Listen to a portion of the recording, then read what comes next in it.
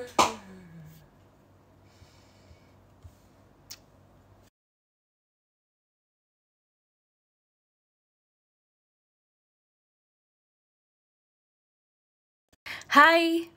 halo Ci, hai.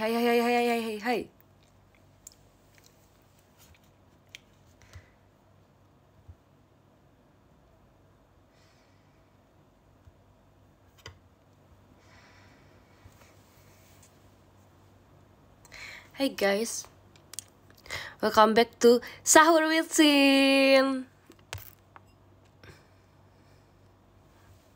Nyalain lagu dulu ya guys ya, biar enggak hening ya.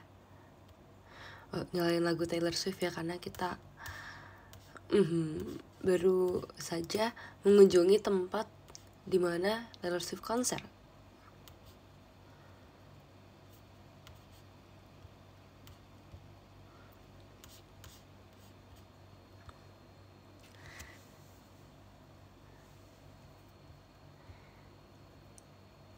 Mana suara?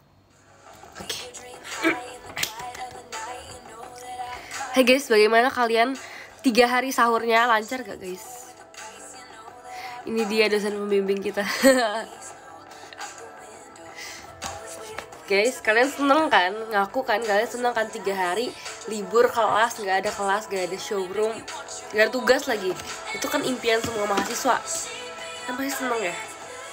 Kalian jangan ini ya, jangan lega dulu ya guys, karena kalau misalkan abis libur itu biasanya ada apa?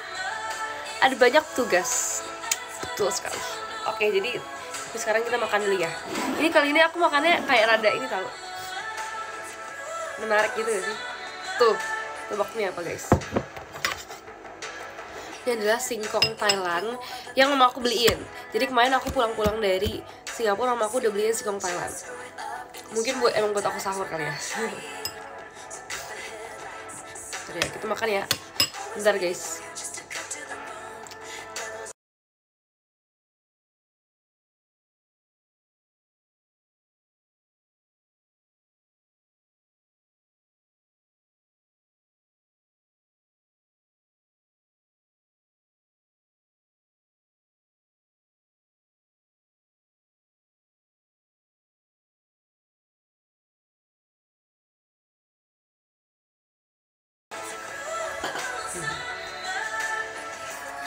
Kalau di tempatku namanya tape.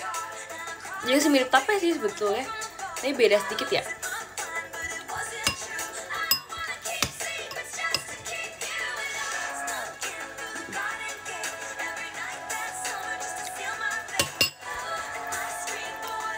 Kangen banget sih sumpah, emang iya, emang kangen itu.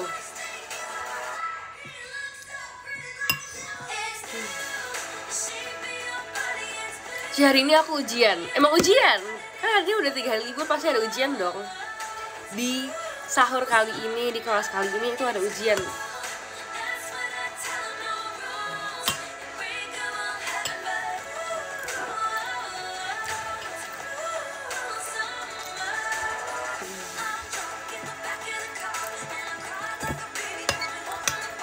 Kangen bu dosen. Baru 3 hari, belum 3 minggu. Makasih ya kak buat diskonya. Hasil apa kabar? Baik. Jam berapa di sana? Di sini jam 3.56 sih, jam Jakarta. WD, jam WIB ya, jam waktu Indonesia Barat.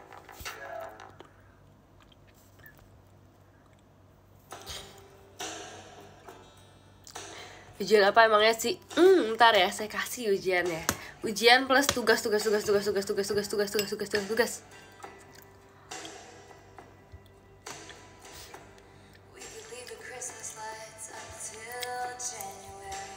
Oke.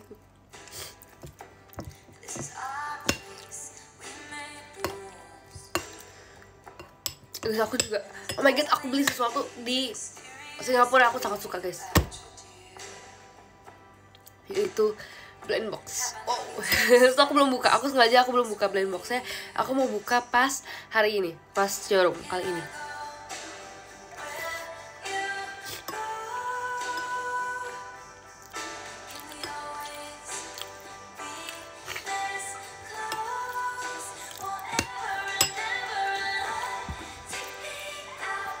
Jadi aku juga mau bercerita, aku seneng banget karena aku tahu banyak banget karakter di Universal Studio. Aku tahu banyak banget, kayak ada Minion, terus ada Elmo, ada Hello Kitty, ada apa lagi ya? Banyak deh pokoknya, oh my god. Terus aku beli headband juga. Aku tuh beli headband karena aku emang udah pengen banget, kayak aku harus beli headband sesuatu nih supaya aku bisa bawa pulang, bisa aku simpen. Ada yang tahu gak aku beli apa, guys? Roller coaster apa aja aku naik. Jadi aku gak yang PM aku ya pasti udah tahu lah ya. Aku bilang aku naik 4 roller coaster. Makasih ya Kak buat diskonnya. Juga di Singapura seru banget, bro. Beli naga. Aku gak beli naga ya. Tapi aku ketemu Light Fury sama Toothless. Oh iya, dulu roller coaster dulu ya. Jadi aku naik roller coaster tuh banyak banget. Jadi aku bahkan permainan pertama, wahana pertama aku harus naik roller coaster Mumi. Jadi itu kayak roller coaster tapi kayak kita di dalam tempat indoor. Terus kayak serem banget karena ada kayak konsep-konsep muminya gitu loh. Terus itu kayak ada satu spot kayak dia itu kayak mundur gitu roller coasternya, terus dia kayak ganti rel gitu, jadi kayak mantap. Itu kita mainnya itu pokoknya kita main itu bareng-bareng kayak rame-rame gitu. Abis itu kita naik lagi roller coaster yang, jadi kalau misalnya di situ ada roller coaster human sama Cylon. Manusia sama robot kan. Kita naiknya yang manusia dulu. Karena apa? Karena kita manusia.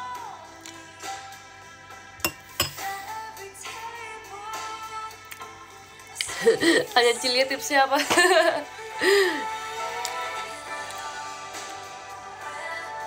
Jujur itu tanya Cilia tipsnya apa itu karena kayak ya udah, karena si Anin tuh gak selesai itu loh. Jadi Anin tuh lagi ke tali sepatu tapi gak selesai. Jadi aku ngomong kayak tanya Cilia tipsnya apa biar selesai gitu kan, tapi dia gak nanya. Jadi dia kayak ya udah ngikat tali sepatu terus gitu loh. Dia pengen bersihin banget, pengen bersihin.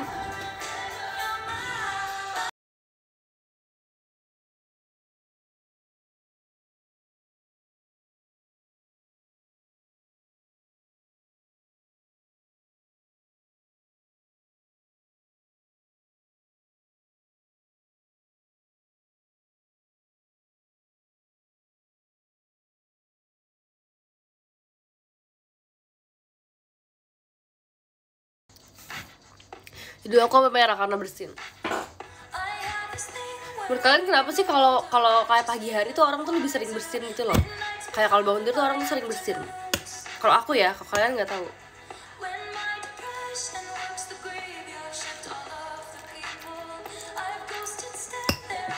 Sih main wahana Transformer enggak, tapi aku udah pernah main wahana Transformer beberapa tahun lalu pas aku ke Singapura juga.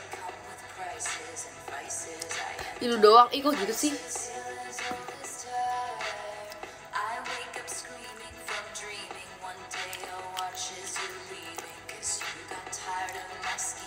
Makan apa sih? Makan singkong Thailand.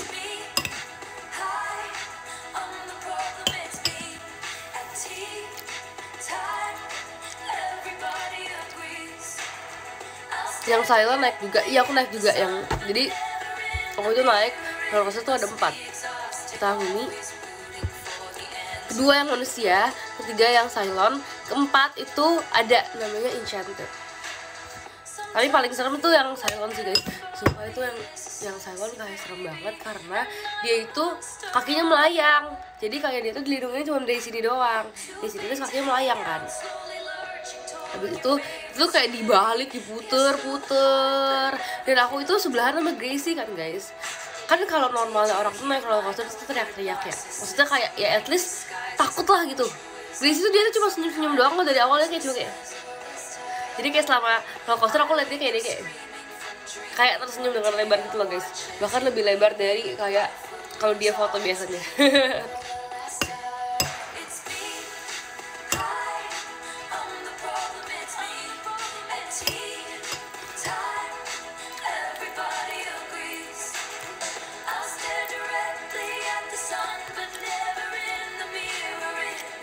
Jadi tampak bahagia bener.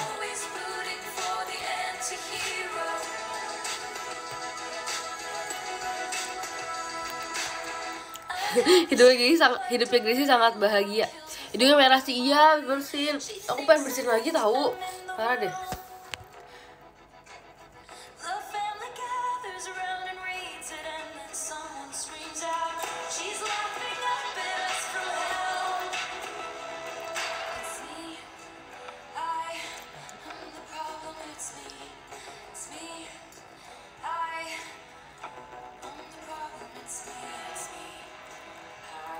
Halo Ciciku, halo.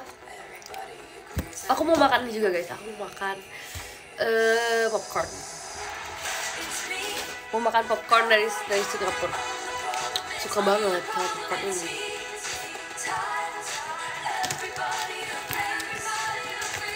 Oh my god guys. Ini pengen bersihin dulu.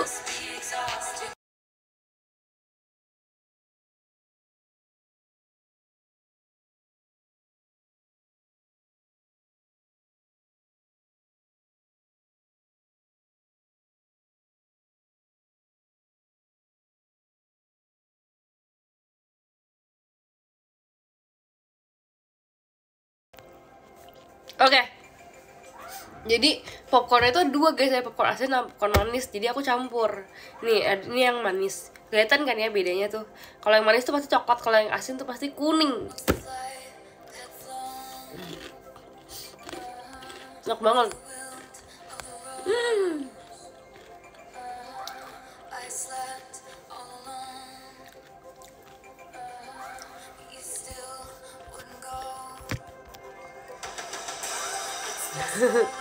Suka buat bersihin. Aku nggak suka banget, tapi tuh kayak sering banget ya, gimana ya.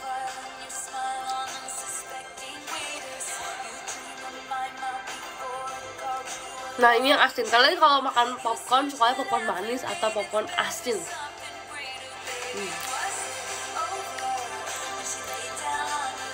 Enak. Keju gitu loh. Popcorn pakai nasi enggak gitu, enggak popcorn pakai nasi juga ya. Konsepnya enggak gitu, beda konsepnya. Kalau aku nggak bisa pilih sih popcorn manis atau asin, karena kayak kalau kita kebanyakan manis tuh pengennya asin, kalau kebanyakan asin pengennya manis, jadi aku belinya yang campur. Makasih Kak diskonya.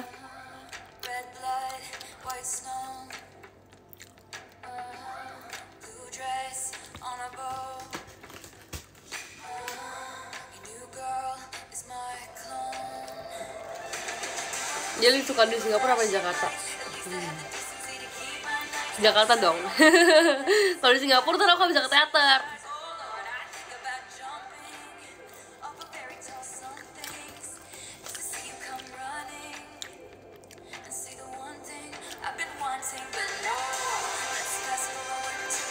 Popcorn pakai kuah maksudnya apa nih?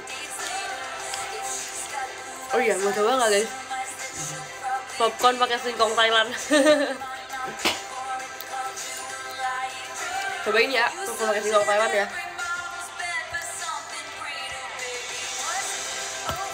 Oh no, ini campuran yang popcorn pakai singkong Thailand.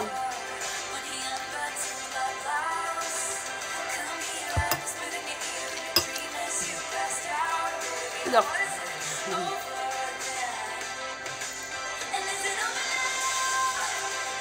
Kosong.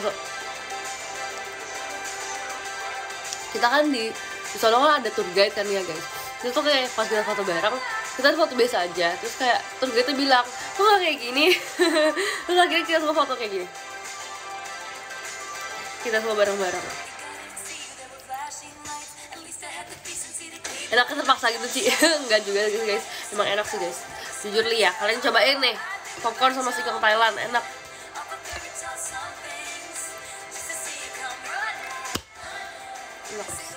Aku juga aku mau menunjukkan, aku mau buka blind box sekarang ya guys ya. Bentar ya.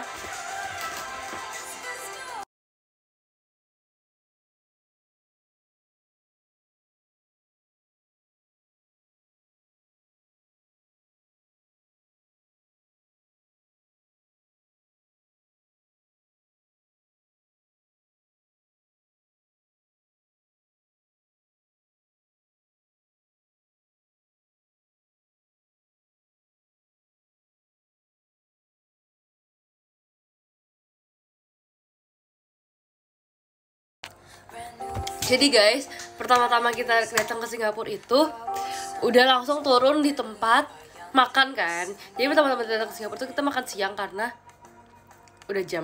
Nah terus abis itu kita itu sebelumnya tuh turun dulu di tempat kayak belanja-belanja juga. Nah belanja-belanja itu udah ada makan dulu hey sambil ya nyambil ya. Oke, terus abis itu apa sih tadi, turunin tempat belanja yang ada blind boxnya kan guys. Aku tuh udah ngiler banget karena aku pengen banget blind box. Cuman tuh kayak karena kita cepat ke sono jadi kayak aku tuh nggak belanja gitu loh. Akhirnya pas pulang-pulang, pas agak udah sore gitu, aku ngelewati tempat yang ternyata itu tuh isinya blind box semua kan guys. Aku tuh langsung sangat ingin sekali ya. Akhirnya aku beli nih.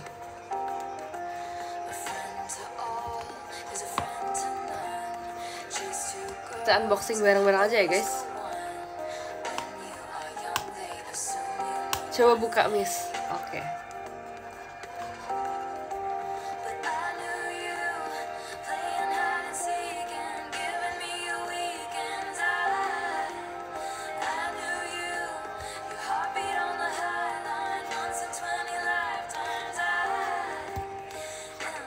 Ini by the way itu aku belinya yang zodiak. Kalian tugas kalian adalah menebak kira-kira aku dapat zodiak apa ya guys ya hari ini.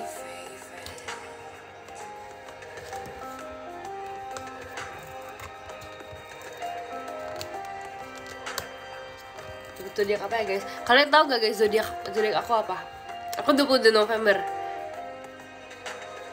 Salah, Scorpio salah, Kambing Gunung salah, Scorpio salah, Pisces salah, Virgo salah, Leo salah, Taurus itu apa? Taurus salah, Cancer salah, kambing guling itu makanan. Sagittarius betul guys, aku Sagittarius guys. Jadi sebetulnya kalau misalkan kadang-kadang di tanggalan itu tuh suka beda-beda ya, karena ada yang bilang aku Sagittarius, ada yang bilang aku Scorpio karena 22 November itu adalah perbatasan. Oke.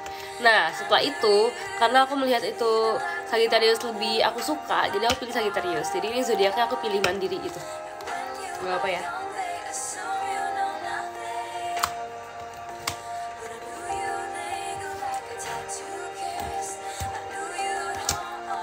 Oke, sudah kebuka guys boxnya. Tinggal aku lihat apakah isinya. Guys, sumpah. Apa ini? Oh my, aku tuh beli yang kayak anak kecil gitu loh guys, yang anak kecil cowok gitu, kadang lucu banget. Terus dia ingusan. Aku mirip dia nggak? Lucu banget. Oke, kita ada yang jatuh. Langsung aja ya guys, kita buka, kita dapetnya apa?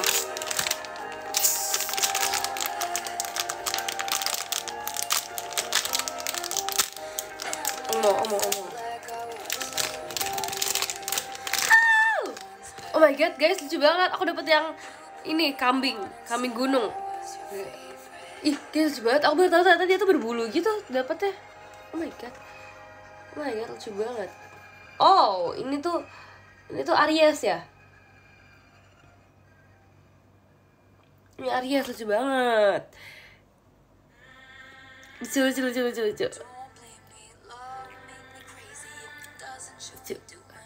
Gak makan roti gosong lagi sih? Enggak ya, aku gak pernah makan roti gosong.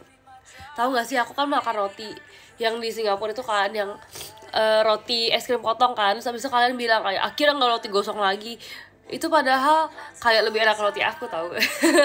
Lebih enak roti aku daripada roti yang di Singapura itu. Karena roti aku dibikin dengan cinta. Oke. Habis ini ada barangnya juga guys. Oh ada ini, ada rumputnya sama ini apa nih, warna-warninya. Oke. Udah gambarnya kayak gini guys. Aries, terus dia pegang apa itu, kayak buket bunga deh, tapi bukan bunga juga ini. Kayak rada colorful gitu. Saking banyak cinta jadi gosong. Emang cinta bisa membuat gosong? Gak bisa. Oke. Ini lucu banget. Dia lebih kayak cotton candy sih. Kita taruh di sini ya.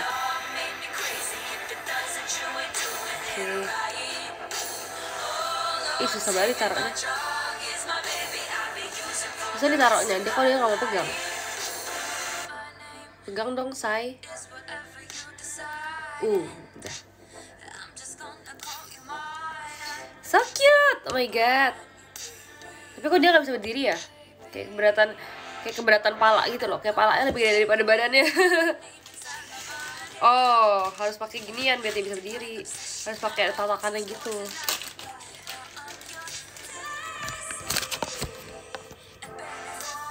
Ya kan, bener kan?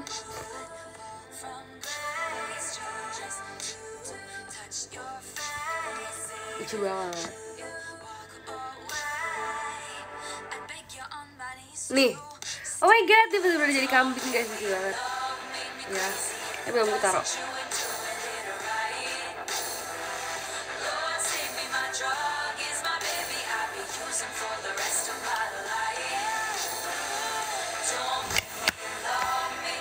Gimana cara biar kencok?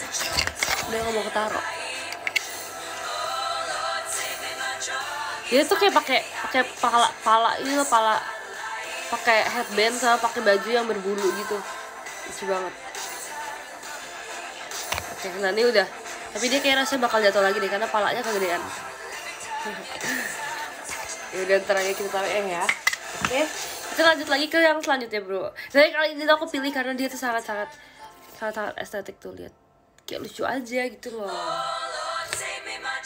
Namanya Nyota. Oke, begitu kita buka aja ya. Nah ini tuh adalah yang dipilih Alia. Jadi dia bilang kayak kalau dia pilih itu bakal bagus. Jadi aku percaya aja. Semoga aja hasilnya bagus ya. Aku ingin dapet yang dia itu di atas kucing gitu.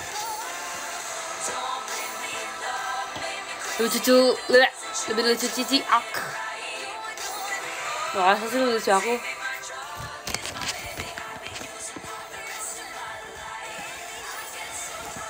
Nyota. Ganti nama jadi Wota. Gak guys, namanya Nyota ya. Oke.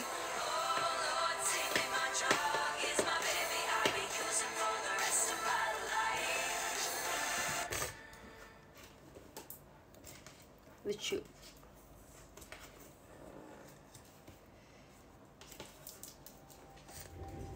Kita buka dulu ya. Yang merah lebih lucu, Ci. Yang mana yang merah? Bentar.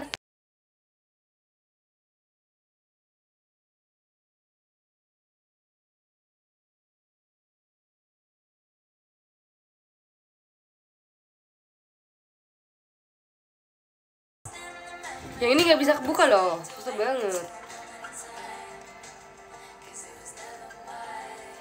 Udah jam berapa ini guys? Aku takut gak selesai sahurnya. 4.16 ya. 17 menit lagi kita selesai guys. Oh my god.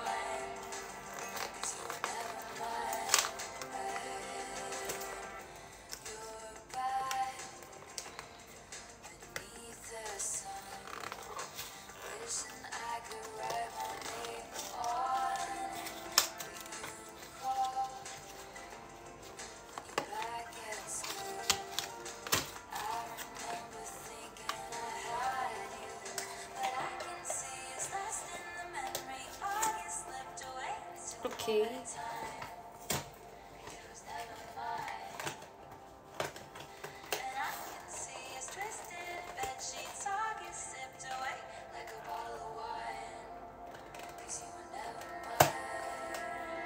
Sahur KP ya, bener sih guys, ini KP. Makasih ya kak buat diskonnya. Ini kelas pengganti.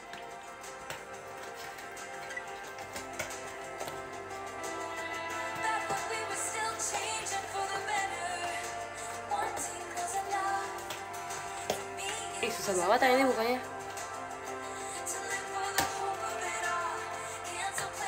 Sahur. Gak capek sih. Tadi aku udah tidur guys. Aku tuh tadi nyampe Jakarta kayak jam berapa ya? Nyampe Jakarta kayak tuh jam 4. Nyampe kantor jam 4. Habis itu aku nyampe rumah tuh kayak jam 6 gitu. Bisa jam 6 aku langsung tidur karena capek guys.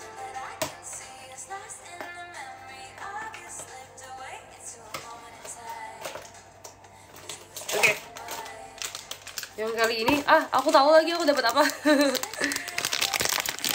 Kita buka ya guys ya. Lihat ini juga lucu, ini juga lucu banget.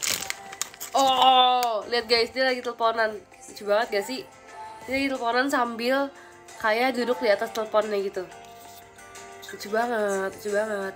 Oh my god, nih bisa ditarik-tarik gitu. Kabel telepon lucu, kayak kabel telepon asli. Udah ya, satu doang sih ya. Oke, sudah guys, jadi aku dapat 2 ini ya. Yang kambing sama yang telepon, lucu banget. Oke. Oh, kita lanjutin makannya dulu guys. Barusan meetingnya udah selesai. Udah, kemarin meeting di Singapura ya guys ya. Karena ada urusan mendadak WD.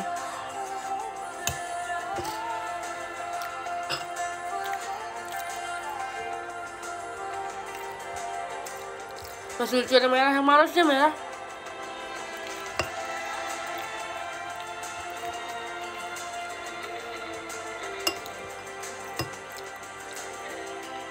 Sin, iya.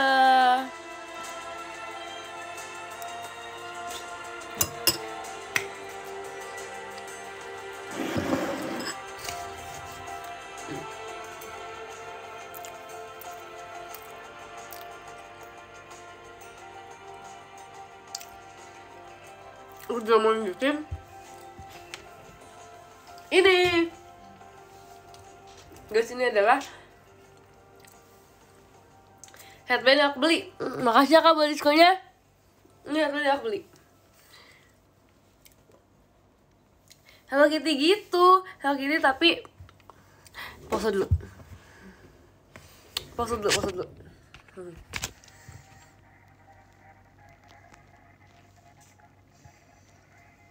Hello Kitty tapi dia kayak pitanya pink gitu. Jadi ini tuh ada bisa diganti gitu loh guys. Ini tuh bisa diganti kayak dia bisa pink bisa merah. Oh kayaknya kali ini bisa lebih cocok merah deh karena aku pakai baju merah. Aku ganti dulu ya.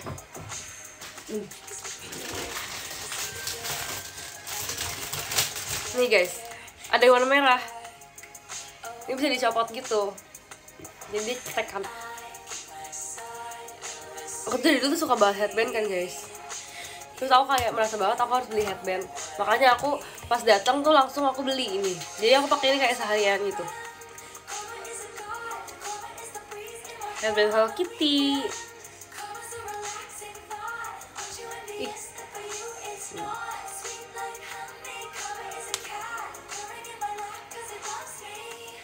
Mana Nick Fury? Nick Fury siapa? Nick Fury itu siapa? Night Fury itu siapa? Kenapa gitu-gitu namanya? Hey, namanya itu Light Fury. Makasih ya kak buat diskon ya. Light Fury. Oke, kalau gitu kita pakai aja ya. Tuh kan, lucu banget kan kalau merah, soalnya cocok sama baju aku hari ini. Makasih ya. Aku mau juga menunjukkan kaos kaki aku beli. Jujur aku tuh kayak kalap banget karena aku tiba-tiba membeli kaos kaki. Aku tuh sekarang jadi kayak suka banget sama kaos kaki itu loh guys. Kayak sebenarnya kaki aku tahu kaki aku tuh cuma 1 pasang dan cuma 2 kaki. Tapi aku pengen pakai banyak kaos kaki. Nih. Yang ini apa sih pochako? Nah, aku udah bener. Terakhir kali aku sebutnya salah. Ini sekarang aku udah bener pochako. Habis itu ini ada Hello Kitty. Lucu banget Hello Kitty. Terus habis itu ini D. Ada kaos kaki D. Sebenarnya kayak D-nya aku nggak tahu sih D-nya itu artinya apa. Mungkin domba. Oh my god guys, tahu gak sih ini banyak teori. Pasti dia itu sebenarnya mau ngebocorin kalau aku tuh bakal dapet domba di blind box aku. Ternyata selama ini semuanya itu berkorelasi guys. Ternyata itu adalah teori bumi ya guys ya. Ternyata gitu guys, ternyata D itu for domba. Bener, aku ini adalah kode dari segalanya ya. Terus kalau aku sebenarnya beli ini karena dia pink sih. Terus ini Hello Kitty guys. Oh, ini juga berkorelasi guys. dia itu menandakan aku akan beli headband Hello Kitty pada besok harinya. Oke, ternyata gitu. Dia for yang sambi. Gak gitu ya. Konspirasi bener ini, konspirasi.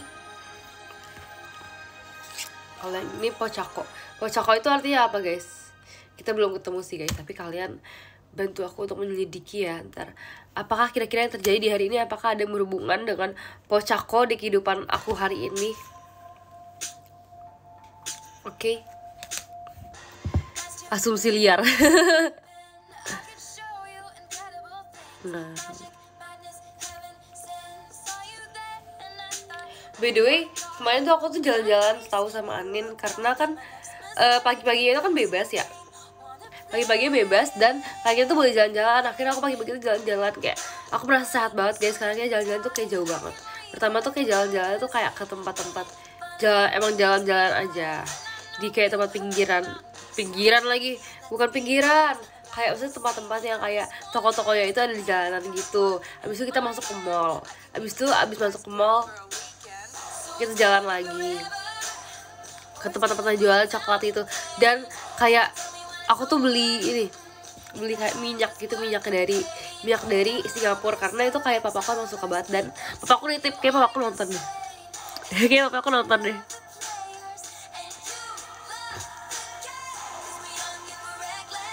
Oleh-oleh buat kita mana? Ih, mana ada oleh-oleh, kalian tuh kerjain dulu tugas kalian. Oh iya, aku juga mau memberikan tugas kalian ya. Tugas kalian adalah apa ya?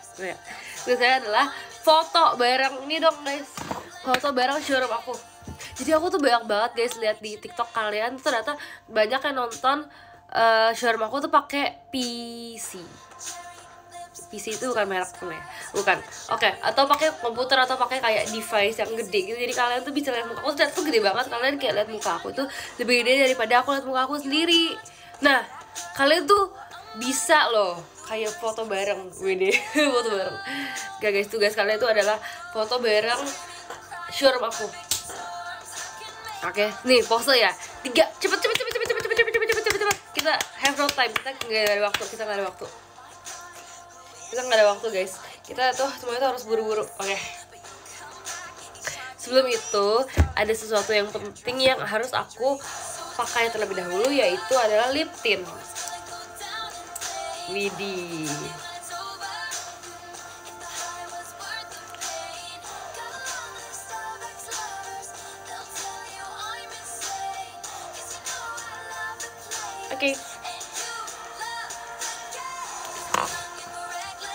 Oke, aku foto sama ini deh.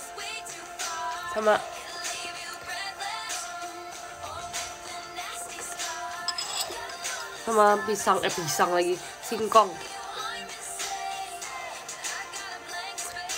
Screenshot 321. Oh, kita pose kayak gini ya. Oke, sudah.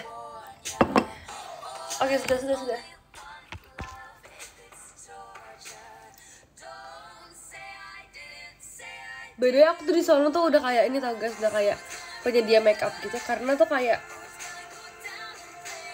aku itu punya tas makeup. Tas makeup ini itu adalah tas makeup yang aku bawa pas JKT School tahun kemarin. Oh my god, udah lama banget guys. Ternyata tas makeup ini udah berulang tahun setahun ya. Aku bawa dan aku tuh bawanya tuh kayak emang banyak gitu loh. Dan kayak siapapun itu minjem makeup tuh ke aku. Jadi kayak misalkan minjem lip tint atau minjem kayak peralatan apapun tuh ke aku. Sisir gitu.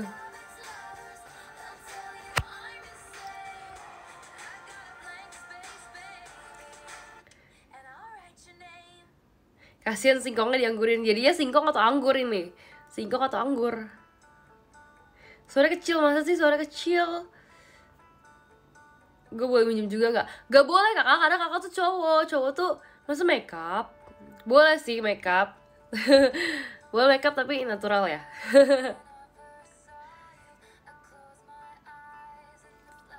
Guys, bentar lagi langsung belum dapat, gak ada pengulangan ya.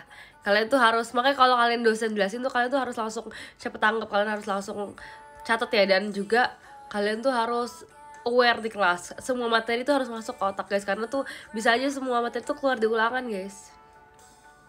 Hayo lo, ntar ulangan panik. Dan juga kalian tuh harus ada batas absen ya guys. Jadi kalau misalkan kalian yang sering absen, berarti kalian gak bisa ikut ulangan. Makanya kalian tuh harus rajin ikut kelas. Udah dikasih libur 3 hari toh. Dosen galak, gak galak. Gak galak. Makasih ya kak buat diskonnya. Udah coba clarif tentang SG nya Cilia. Clarif apa lagi guys? Aku udah clarif guys. Aku udah kirim video bukti bahwa apa yang aku ngomongin tuh tentang sepatunya Anin. Pagi-pagi diomelin bu dosen. Kok diomelin sih guys? Aku nggak ngomel loh ini. Masa aku ini ngomel kan baru selesai dari rapat mendadak ya guys ya. Harusnya kalau misalnya kayak abis dari rapat tuh harusnya membawa kabar yang baik ya sih. Kalian tau gak sih misalnya kayak guru abis rapat itu pasti kayak mereka tuh kayak, saya ada kabar, mau kabar yang baik dulu atau yang buruk dulu. Terus biasanya kita pilihnya apa ya? Kita pilihnya yang buruk dulu gak sih? Supaya kayak abis buruk tuh tetap ada kabar yang baik, jadi kayak tetap terhibur gitu. Rapatnya di Singapura, bener. Uang rapat bawa belanjaan, iya dong. Kan kayak abis rapat itu kan mengharuskan apa ya? Kita tuh kalau kita abis rapat tuh kita harus beli barang supaya kita tuh inget sama rapat itu. Jadi kayak, oh ini tuh rapat yang setelah itu kita tuh beli barang ini gitu ya. Jadi itu tuh kayak wajib jajan dan wajib bawa makanan yang banyak.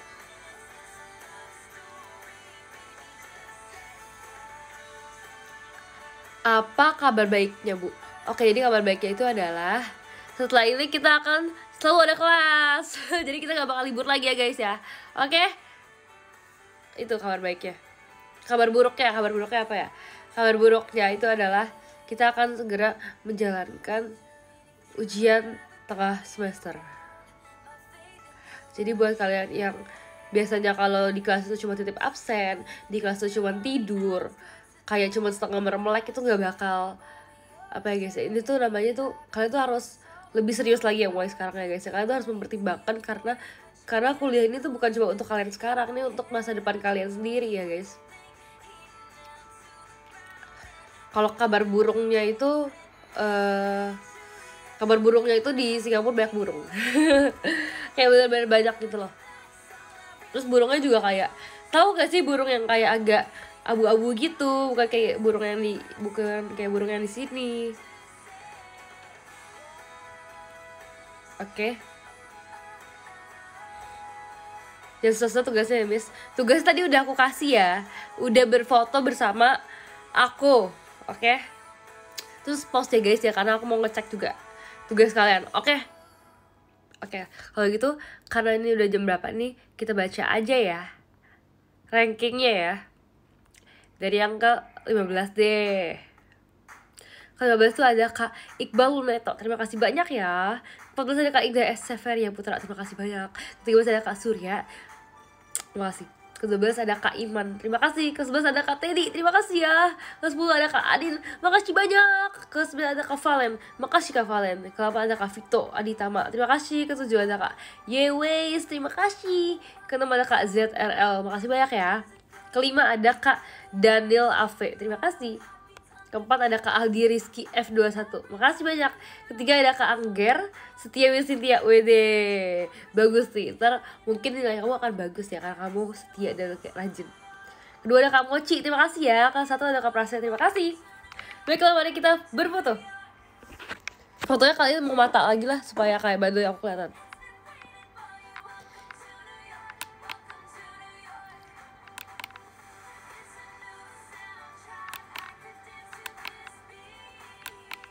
Oke, terima kasih guys. Terima kasih ya yang sudah menunggu aku setelah 3 hari libur. Akhirnya kita kelas lagi. Oke, terima kasih. Terima kasih yang udah join kelas hari ini ya. Kalau misalkan sudah tidak ada pertanyaan lagi, kalau gitu saya akan ending meeting ini. Terima kasih dan selamat istirahat. Selamat berpuasa semuanya. Bye-bye.